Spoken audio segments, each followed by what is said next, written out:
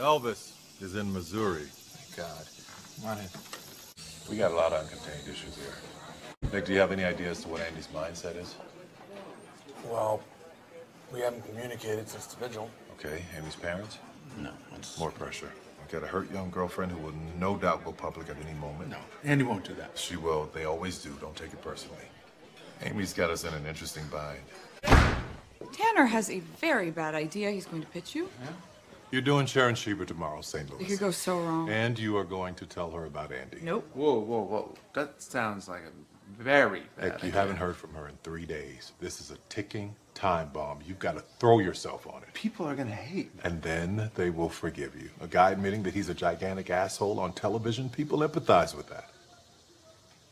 Why don't we just put out a statement? They need to see you. Sharon's specials, they get 10 million viewers. She is a crusader. If she takes you on She's as a going cause, to ask real questions. I would drill you, as if you're doing a deposition. What to say, what not to say. A trained monkey? A trained monkey who doesn't get lethal injection.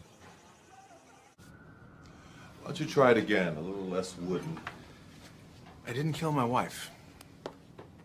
What are you doing? Every time you look smug or annoyed or tense, I'm gonna hit you with a gummy bear. That's supposed to make me less tense? Let's try it again. Mr. Dunne, from what I understand, you and your wife had some bumps. Yeah, we had some tough years. I lost my job. You both did. We both lost our jobs. I had to move back home so we could take care of my mother, who was dying of cancer, and my dad, who had... Your dad scorched earth. Let's talk about your mom, how close you were. Go on. For a while, things had been building up. Built up implies that an explosion is coming. No. At a certain point, we got on the wrong track. I had a moment of weakness.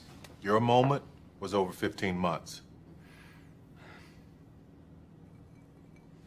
I disrespected my wife. I disrespected my marriage. And I'll always regret it. That works. Don't be afraid to play up the doofus husband thing, Nick.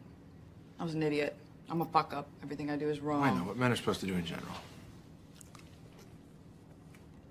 How do you feel? Feel good. Go. Can you pass me that box, please? Second. That's Boney. I'll call her later. Tanner, nice to see you. Sharon, hi. Hope this is worth my while. Oh, you're gonna be very happy.